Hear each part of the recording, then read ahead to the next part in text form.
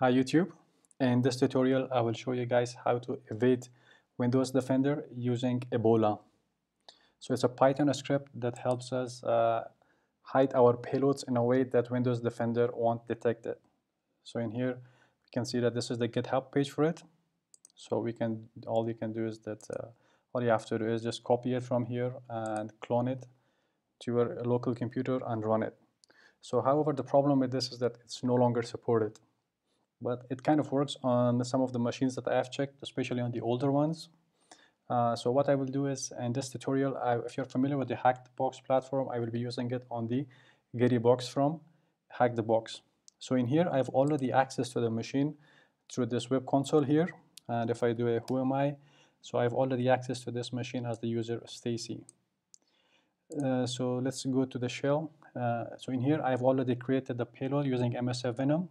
So it's a reverse shell TCP, and this is my IP address, 10.10.14.16, and I will be listening on this port 443. The type is exe, and the name of our shell is reverse shell.exe. So if you do a reverse shell.exe, so this is our file, and if you run this file type, so in here it says it's a PU32 plus executable. x86 64 because we specified 64 in here. It's a 64-bit machine. So what we can do next is that we have to use Ebowla on this payload because as I said, Windows Defender in here it will detect it and it won't allow us to run it. So let's go here. So opt, I have already cloned it to my machine. It's in the opt. So if I do an ls, these are the files in here. So the first thing that we do is, let me just clear the screen quickly. So I will just copy it. Let me just first copy the payload. So it was a reverse shell. So in here, if I run this command in here, it should be, so this is my payload in here, reverse shell.exe. So what I will do is I will encrypt this payload in a way that Windows Defender won't be able to detect it. So the first thing that we have to do is we have to work with this file in here, genetic.config. So if I open it, genetic.config, these are my settings in here. So the output type in here, it's Go. This is one important setting here. The next thing in the payload type is exe. And another important thing down here that we will be using is the environment part in here. So I've already set the computer name to Getty because the name of the machine that we are trying to hack is Getty. So in here, if we go here, so we can see that the name of the machine is Getty. This one in here. So that's why I have set this to Getty. The other part doesn't matter. This is the important part. So next what we have to do is we have to run this ebowla.py file. So in here, this one. So we have to run this. Let me just quickly clean the screen. So Python ebowla.py and our reverse shell, which is in the current directory as well. And then we have to specify the genetic file that we modified. So when we run it, it says that the writing go payload to go symmetric, this in here. So if we run this ls, there is a directory called output. So if we go to output, in here we can see that there is this file called go symmetric reverse shell exe.go. So next what we can do is we have to run the build on it. So if we do this, so in here there is this file called build x64 in here. So this is what you are interested in, this shell file. So what you have to do is we have to run this and we say build x64 shell, and then we have to mention this file that we saw that's in the output directory, and then we have to specify the name of our reverse shell, which is reverse shell.exe. This is the one we created using MSF Venom. So when we run it, it just takes some time. It should be done fast. So in here you can see that copy reverse shell to output. So it's again in the output directory. So if I go to output directory, now if I list the contents of it, in here you can see that this is the payload reverse shell.exe. So this is the name of the payload. So let's just, I can copy it or I can just run Python. So if I just clear the screen, Python 3, so I will run the Python server in here so that I could upload it to my computer on the Getty machine. So in here you can see that it's listening on all interfaces and on port 8000. So in here, let's go here quickly. So in here what we can do is we can run wget. So it's http 10.10.14.6, port is 8000, and the name of the payload was reverse shell.exe, and for the output name I will use something called taskkill.exe. So now why am I doing this? So it will take a few seconds for it to run because the payload is kind of large.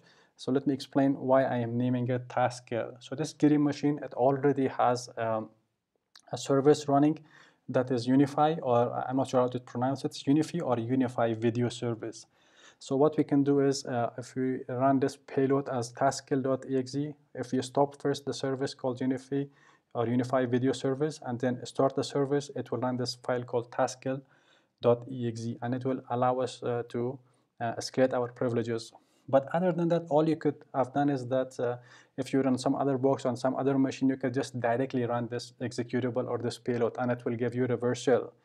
But in this case, what I will do is that I will show you guys two things. So it's kind of good. You'll get to learn two things in just one video.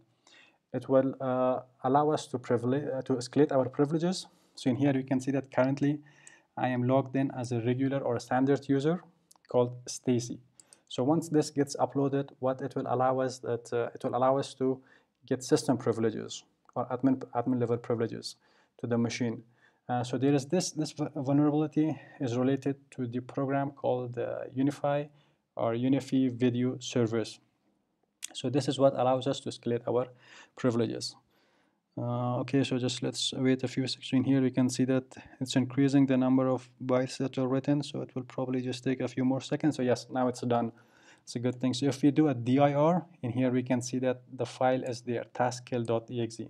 Now if it were some other computer, you could just do this and it will run it for you. But in this case, I'm just trying to show you another thing. So it's a way of escalating your privileges. So the first, let's just go here. And so in here, you can see that it says a status of 200. So it means that the file was successfully copied, as we saw that it was copied. So next, let's just create a listener on port 443, because this is what we specified when we were generating our payload. So next, let's do this, Unify. So if we run Unify, let's video service. So it will just first stop this service. And next what we do is restart the service. So restarting this service will allow us to escalate our privileges. So what basically it does, it first it stops this service, and when it restarts, it uses this taskkill.exe. So this taskkill.exe, there's this vulnerability in this program that will allow us, so whenever the task is started, it goes into this directory, the program data, Unify video directory, and if there is a file by the name of taskkill.exe in it, it will automatically run it when the service is started. So this is why I am stopping this service. So it's giving me a few messages that's trying to stop it. So it should stop in a few seconds. So after this, what we have to do is we have to just start it and we will get reverse shell. So it's running, and it's trying to stop it. So it should be able to stop it now. So yeah, now it was able to stop. So if we say start service, Unify video service. So in here you're running, it says running. So in here running service. So now if we go back in here, so now you can see that we got our reversal. Now previously, when I run this, who am I? I was the Stacy user. So in here, let's just quickly go back here. Who am I? So in here we can see that it says Stacy. But in here we get this access as anti-authority system. Why? Because of this problem in Unified Video. So this tutorial was mainly to show you how to encode your payloads or encrypt your payloads so that it would evade Windows Defender, but you got to learn an extra thing that was the problem was with the Unified Video service, which allowed us to escalate our privileges. So this is it for this one, guys. If you have any questions, suggestions, or recommendations, please put it in the comment section below. And if you found this tutorial useful, please make sure to share it with your friends, and I'll see you guys in the next one.